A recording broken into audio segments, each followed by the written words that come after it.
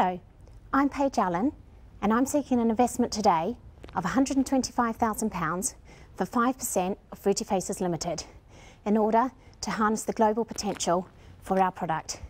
So what is a Fruity Face? Well, a Fruity Face is a fun inflatable fruit case. The idea is you put your fruit inside, close it up, you blow it up, and as you can see, the air moulds around and protects the fruit. This means children are able to carry fruit to school, protecting their fruit instead of having bashed fruit in the bottom of their bag at the end of the day.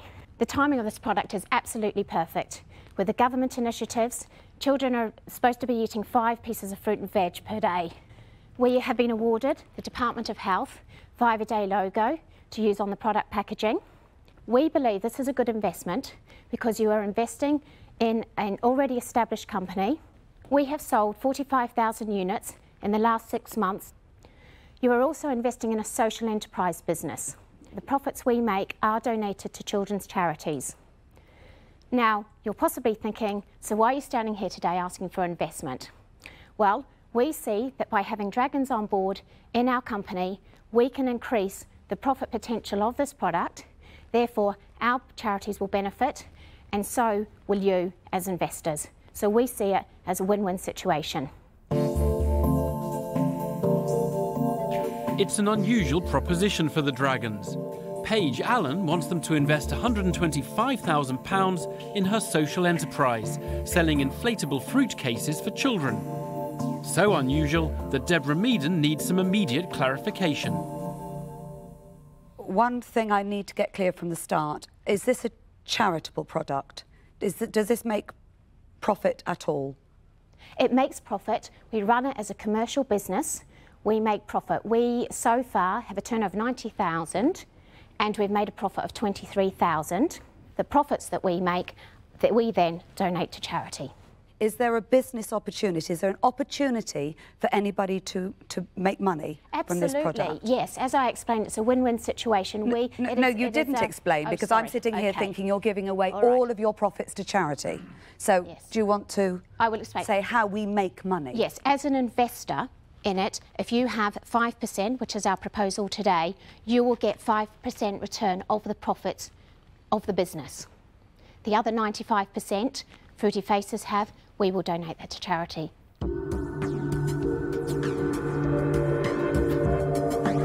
The Dragons seem perturbed by Paige's business model. Peter Jones also has concerns about Paige offering just 5% equity in Fruity Faces for £125,000, a position that values her young business at £2.5 million.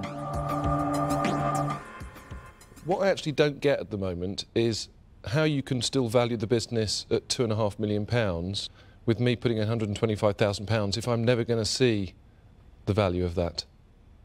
Well, you will see the value of that because if you have your equity at 5%, you get 5% of profit. The fact that we give our profit away to charity is... Yeah, but to get my money back, you're going to have to make hundreds of thousands of pounds every year for a little while before I can even get my initial investment back, let alone make money. You're not going to be able to buy your business for £2.5 million. Well, that's surely just a donation to charity then, isn't it? OK, I have my financial director downstairs. I think that's probably a question for him. Paige has faltered under the financial scrutiny of Peter Jones, and Duncan Bannatyne isn't going to let the valuation lie with her or her financial director. This is Rob, my FD. Duncan. Hi, Rob. Pleased to meet you. Rob, Paige has told us that she's looking for £125,000 for 5% of this company. Yes. Do you know what that values the company at? Yes, £2.5 million. Now, can you explain why? I can, because the sales to date are totally down to this lady. With no marketing, she's gone out, she's sold 50,000 without any help, apart from part-time help. I mean, this product would appeal to the world, children, and it's got enormous potential. I don't have a dispute with the product, I have a dispute with your valuation of the company. But the other thing is, investing in this way, if I just give my money to charity, which I often do, I get 40% tax relief, or the charity gets 40% tax relief. So I can give £60 to charity and it benefits to £100. Yeah, sure. And you can't do that with this. If I just gave you £125,000 for 5%, the charity went with a lot less money than if I just gave the £125,000 to charity and got tax relief added on.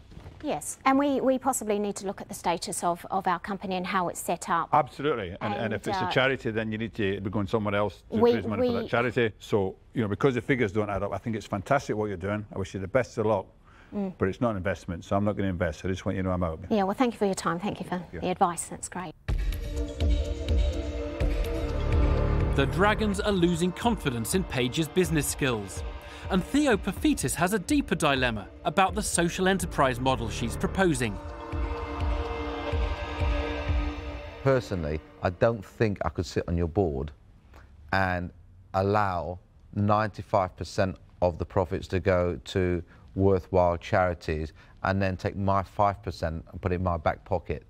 I don't think I could sit in front of you and look at you in the eye and look at you in the eye and do that. Yes. It wouldn't be morally correct or ethical. Well, I think it would be, because you're obviously, you know, you'd be bringing something to business, you'd be able to increase profits for charity, so you have done your good work, but you also get a return on your investment as well, which is what you're looking for. You're in the wrong place with a mixed up bag that needs somehow to be ironed out by reorganising what you've got at the moment. It's not an investment for me. It doesn't stack up on that basis. So I too now am out. Yeah, thank you. Thank you for considering it. Yeah. Paige, and Rob, I'm Richard. Yeah, it is very tricky to combine business with charity, unfortunately, because of tax issues and also motivation issues. I mean, you've got a lot of volunteers working for you. I mean, you know, how would they feel if some of it was being siphoned off to wealthy investors? You know, it's not easy. So I'd rather give directly to charity without the complications. I'm out. I wish you luck. Thank you. Paige's pitch is in real trouble. 3 Dragons have already walked away from any deal. Will Peter Jones or Deborah Meaden see any potential for an investor in her current company setup? I think you've presented me with a cause, not a business. You are asking for a charitable donation and the support of an entrepreneur behind you to push so you can give more to kids.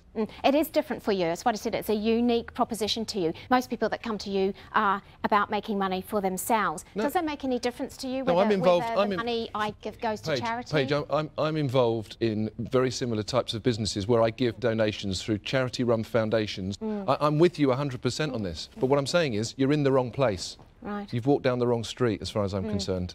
I won't be investing. And I'm out. Thank you very much. Thank you. So, Paige, that leaves you, Deborah. Yes. If this was a pure commercial proposition, then I would be saying to you, this is a crazy valuation.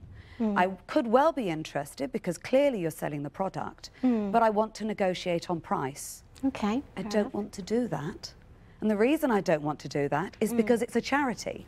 So that's how I feel. Because of those feelings that I'm having, because of the conflicts I'm already having, there is no way I'm going to feel comfortable investing. So, I'm out. Thanks a lot. Good luck. Thank you. Good luck. See you. Bye. It's all over for Paige. In the end, the Dragons just couldn't buy into her unusual mix of business and charity. Very confused. Dangerous mix. Oh, very, very dangerous mix.